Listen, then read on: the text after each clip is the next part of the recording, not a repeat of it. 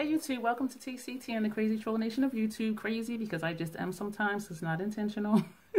Troll because, as you can see, I'm a troll, a cute troll when I put on face paint, but I still consider myself a troll nonetheless. This is the second installment of my brush collection. I did just rush through, or I tried to rush through my brushes and I wasn't able to get to my eyeshadow brushes. And so I'm going to pick up where I left off, which was this Real Techniques number 205 foundation brush that I actually used to put on my eye primer. I'll use the primer wand and dab it on, and then I use this to smooth it out. That's what I'm trying to say. And this one is a Real Techniques, what does it say? Setting brush. I use this for the same thing, for my eyeshadow primer or to set my concealer. These are all of my eye brushes or brushes that I use for my eyes. This one is a newish one. I think I had it maybe 3 months and I really like it. This is a Sephora Pro Stippling Concealer Brush number 52, and it works really well, again, for eyeshadow primer and also for concealer, which is what it says it is for. This brush came in BoxyCharm. This is a Luxie number 250 large eyeshadow blending brush, and when I first saw it, these bristles are not even. Anyway, I thought it was weird. I'm like, who has like a square blending brush? But when I used it, it did work like really well. All the silver handle ones are at least 15 years old. These are Sephora brushes. I'm going to see if I can find them all. I might have missed a few. I've had these at least 15 years. And I'm rough when I clean my brushes, and these brushes are awesome. This one is the cream eyeshadow brush. I used this one. My camera just completely cut off. Well, my phone, which I use the camera on the phone. This one I used to pack on shadow, and sometimes to do my crease color. This one is their smoky eye brush number 24, and I use this one for color under my lower lash line and sometimes to do an outer V. This one is the Dome Shadow Brush number 13. This one I always use, well, when I use it for my inner corner or to blend out my outer V.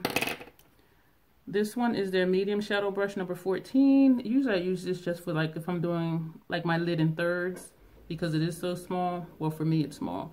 I'll use this for the first third of my eye. This is their blending brush. I'm sorry, crease brush. Says number 10. And this one I'll use for my crease color. This one just says shadow in number 12. And it's a packer brush. And I like it because it's larger. So I can do my entire lid and above my crease without taking up a bunch of time. Excuse me, I am sweaty.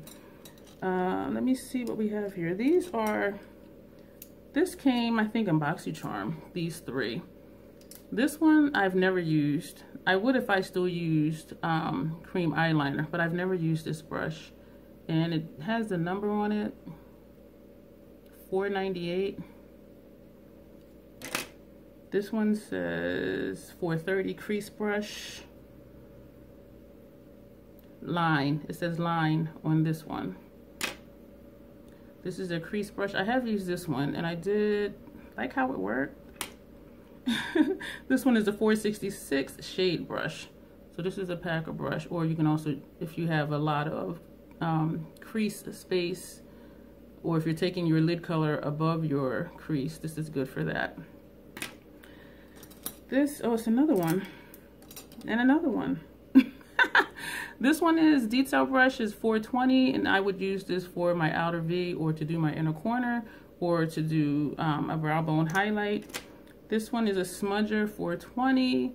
This one I have used it for underneath my lower lash line. I didn't like it that much because it seemed like I needed to put more pressure under there than I wanted to, and I already have wrinkles and things like that, and so I don't want to cause more. These brushes came in BoxyCharm earlier this year.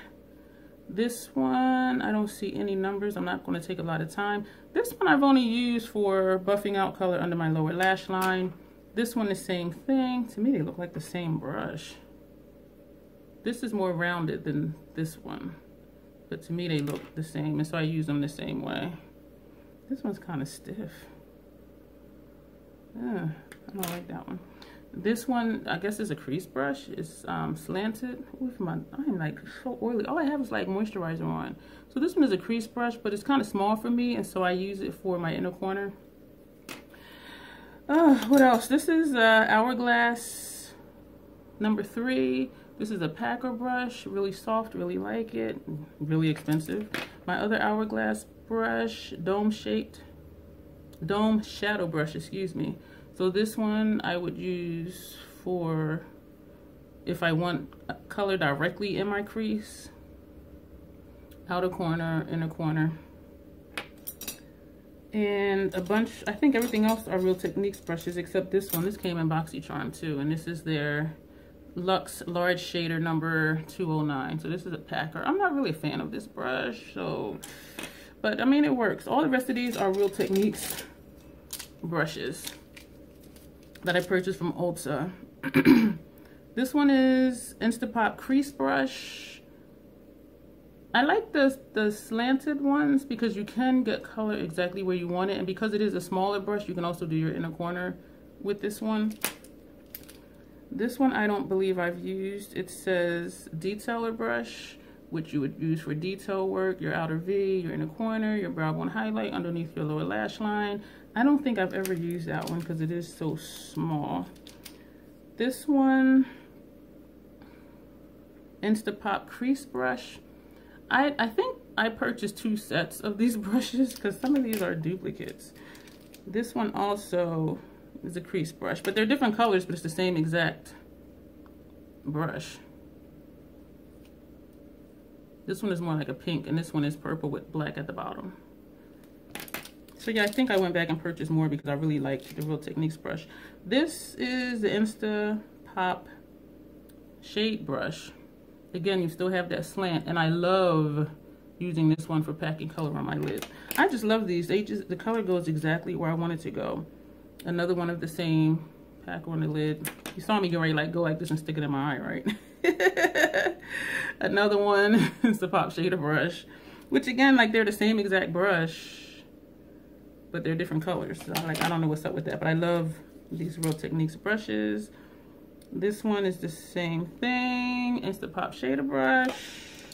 I had to have purchased a set. I think it might have been like you buy one, you get one 40% off, and so there was a set, and so I bought 2. I think that's what happened. And these brushes are super inexpensive, and they've been lasting me. Some of these I've had, I would say at least a year at this point. This one says a deluxe crease brush, but I find that it's like too big for me to use as my crease unless I start lower down, like at the, like my lid area, because it goes like way up here. And so sometimes I'll just use this to just buff out if I have harsh edges, without putting any color on it. Just go and just buff it out because this is a big brush. And this is the same thing. Yeah, I had to have purchased 2 sets. This one is their Base Shadow Brush. To me, it looks like a crease brush. And I think I have used it for my crease color, and I've used it for packing. Another crease prep brush. This one is more dense than the deluxe shaders, but this one I use for packing as well. 3 left and then I'm done, guys. This one is the Base Shadow Brush. Probably already showed you one of these. I'm sure I did. I'll use this for crease color. I'll use it to pack on, but because it's not that dense, if I'm using a saturated color, I may have to like double dip or triple dip.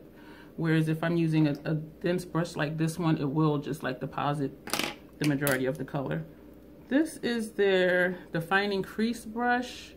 It's kind of small for crease work. I did a video where I used this by mistake. I brought it over here by mistake, and I was trying to like blend out a color, and like it was taking me a long time. I think that's my other video where I did a face of the day with the Natasha Denona palette, And you'll see me struggling. My voice is going. You'll see me struggling trying to blend it out with this little brush. So this is, as it says, a defining brush. And so this would be for inner corner, brow bone highlight, if you want to define your outer V, or even if you want to use the tip of it, because it is kind of pointy, to put color under your lower lash line. The last brush here, Instapot crease brush, which I would use this for inner corner, or if I want to blend inward the outer corner. And I'm sure I had one of those, which I do right here. Yeah, it's the same as some of them. They're the same exact brush, but different colors. But anyway, thanks guys for watching and for bearing with me with all of these brush videos. I'm getting delirious. I think I'm just hot right now. I don't know if it's a hot flash or what, but I'm not going to start babbling. But thank you guys for watching, and you will see me in the next video. Let me know what some of your favorite brushes are.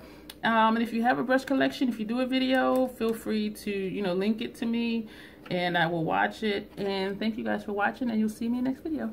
Bye.